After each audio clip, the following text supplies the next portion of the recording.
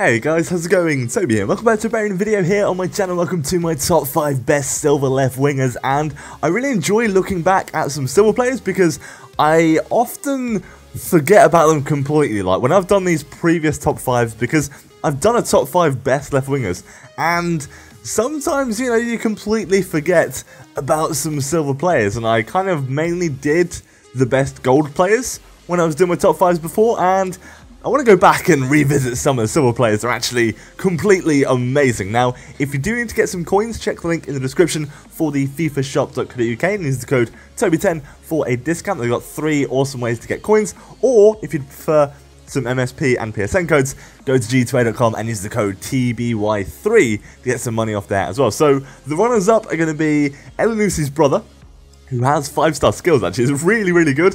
We've got Sammy from Porto, and we have Sacco from Wolves, and they're all really good, but they just don't have that extra edge that the players in the countdown do have. Now, Arroyo is going to be our first one. 4-star weak foot, 5-star skills, incredible pace, and 74 shooting and 74 physical on a silver card is really, really impressive. And his dribbling feels generally really smooth. I enjoy using him, and occasionally, and this is occasionally, he does get pushed off the ball, but I think it's just a case of silvers often have relatively low balance and lower stats than most gold, so it's not really much of a problem. Number 4 is going to be Tarek Elynusi. Decent pace, really awesome shooting, and Bundesliga silver teams, you have so many players that you can choose from, which is really cool.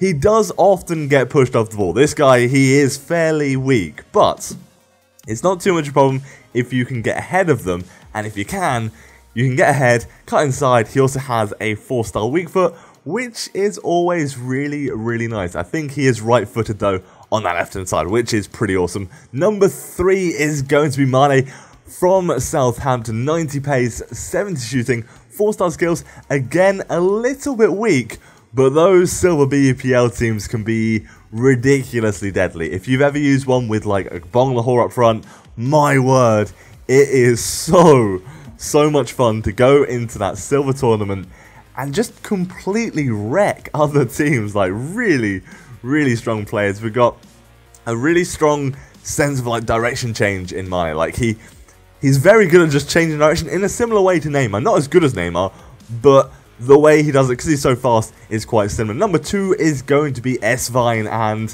a player that everyone loves to hate. He's 6 foot tall, which is brilliant. Fairly strong, very, very good finishing, and his dribbling feels a lot better than 74. I always felt that was a bit unfair.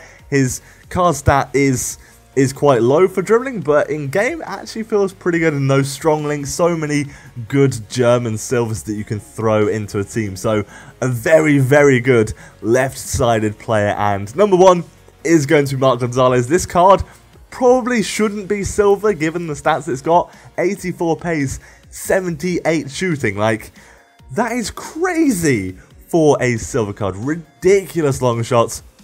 Some really good links in the Chile League as well, so that's quite cool.